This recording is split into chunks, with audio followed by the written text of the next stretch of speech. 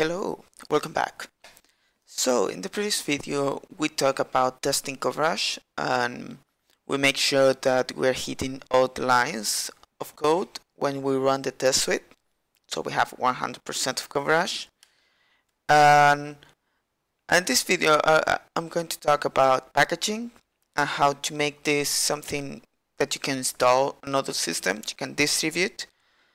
And the reason behind this is because in the past, myself, I have a lot of troubles trying to make code work in different environments. So I used to hack a lot of the Python path and all this crazy stuff in order to being able to import things on my own repository. And you can get away with it, but there are proper ways to do it, and it took a long time to figure that out, right? It wasn't obvious for me since the beginning. So in this video I think a nice way to wrap up the project would be finish with something that we can install, right? A distributable file, and go a little bit about versioning and all that stuff. So let's do it. So let's say we're happy with dgpy, we want to distribute this. So, well, first, let me show you something. So, right now, dgpy is just two files, right? We have a dgpy itself and the test suite, and the test is importing dgpy, right? And using the library, doing stuff with it. So, if I go to the terminal and let's say I start Python and say import dgpy, it works, right? I can go dgpy. So, it's available. But I've been cheating, right? Because the test file and the module itself are in the same directory. So of course it's available. But what happened if I go one level up and try to do the same? Import dgpy, boom. So no module named dgpy. And this will happen if you try to use dgpy from your own project. You know, like import dgpy. It won't work because it's not installed. It's not available, right? So in the test it's working because it's in the same directory, but that's it. I've been cheating about it. If you try to do this with a more complex project, including several files, maybe different subdirectories and stuff, this won't work. So we're going to go through the process to create a setup script and install dgpy, and I will talk a little bit how this thing works. So if you do like pip list, for example, pip is the Python package manager, I can say. So you can install libraries through pip. It's a standard tool. It comes with the standard library in Python 3.5, I think. But it's been for a long time around. It's not a new thing. So you can see that this all the packages available in my virtual environment. So I have coverage, I have pip itself, setup tools, and wheel. And this is like a minimal environment. So there's the number, the name of the library, and there's a version number. And you will see that there are three numbers. This goes semantic versioning. Each number means a different thing. I totally recommend you to, go Google it. It's super, well, it's interesting. It's important to know about that. I won't go into the details, but look for it. Like if you don't know about this kind of wide three numbers and all that stuff, it's kind of important. Okay, so the thing is, dgpy is not there. It's not available. So of course it failed. In order to make it available, we need to install dgpy. So how to install dgpy? We need an installer. Okay. So fortunately, Python provides a module for that, and we can do exactly the same as any of those tools. Right? It's a standard way to do it, and we don't have to hack the Python path or anything. So we're going to create a script, a file called setup.py. And this file we're going to import from the tool setup tools, setup tools. Yes, import setup. Yes, that's it. And now we're going to call setup. That's simple. So setup, and we need to pass some arguments here. Of course, you can go to the internet and look up the documentation, but the basic one, like the minimals, could be we have to pass a name for our package, our library. So it would be dgpy, if I manage to type. Okay. Then we need a version, right? That's like the fundamental things. We need a version number.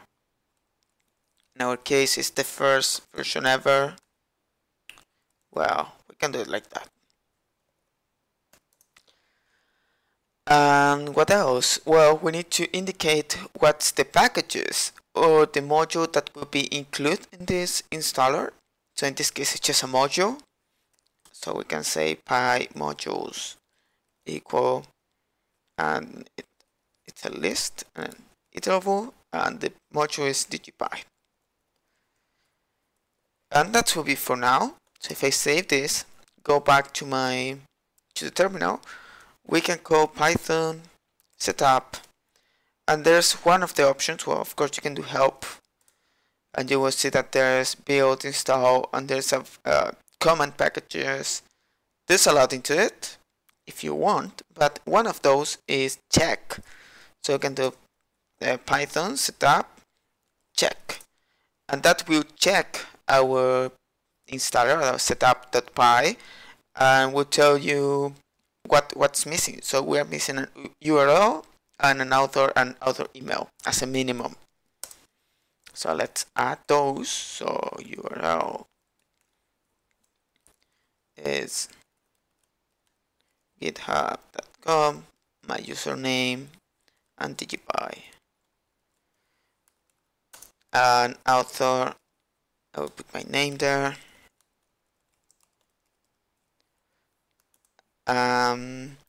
What was it? Author email, I will put my email there. Cool.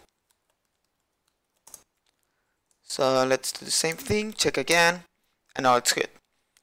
So now that we have a proper setup.py file, we can do a bunch of stuff. So if we want to install this or create a distributable file, we can do python setup. And the command for this is binary dist distributable, and the format I recommend to use will.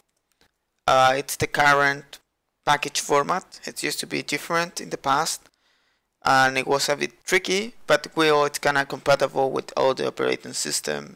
It's kind of the way to go. So if we do that, it will do a bunch of stuff. We'll create a build directory,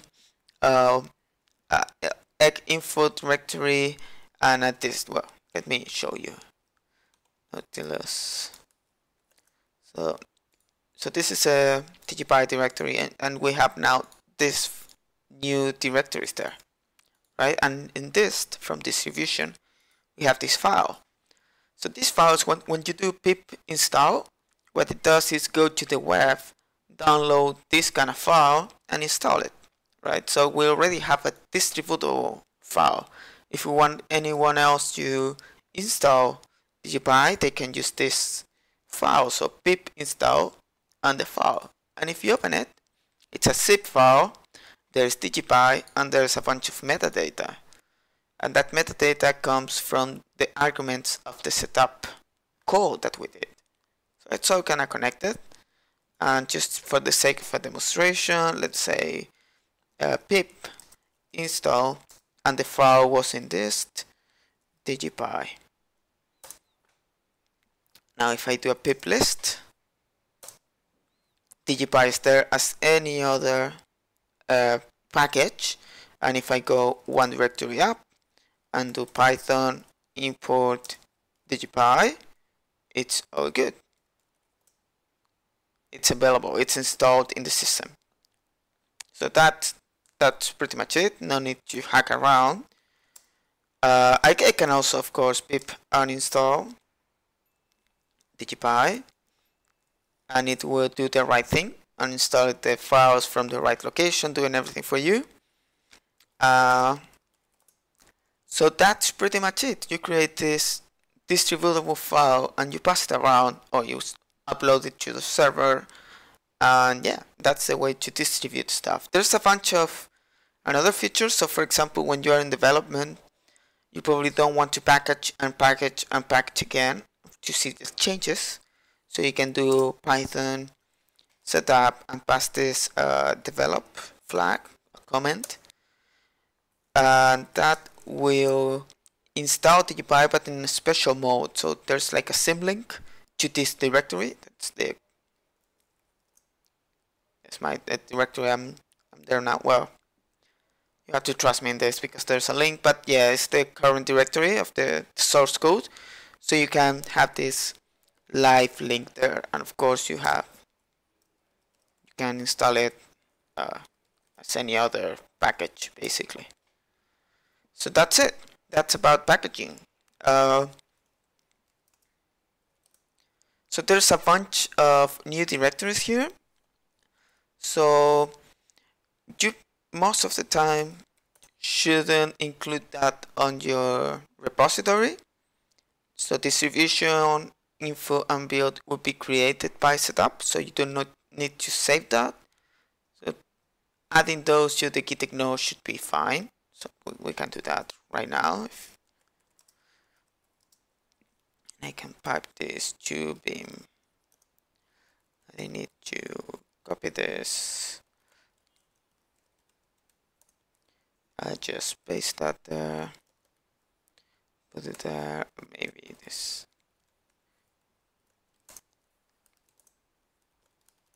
Cool. So git status. We don't have all that crazy files there, and that's it. That's about packaging. So that's dgpy. That was dgpy. I hope you have enjoyed the series. It's been a pleasure. It's been a lot of fun, and see you in the next one. Bye bye.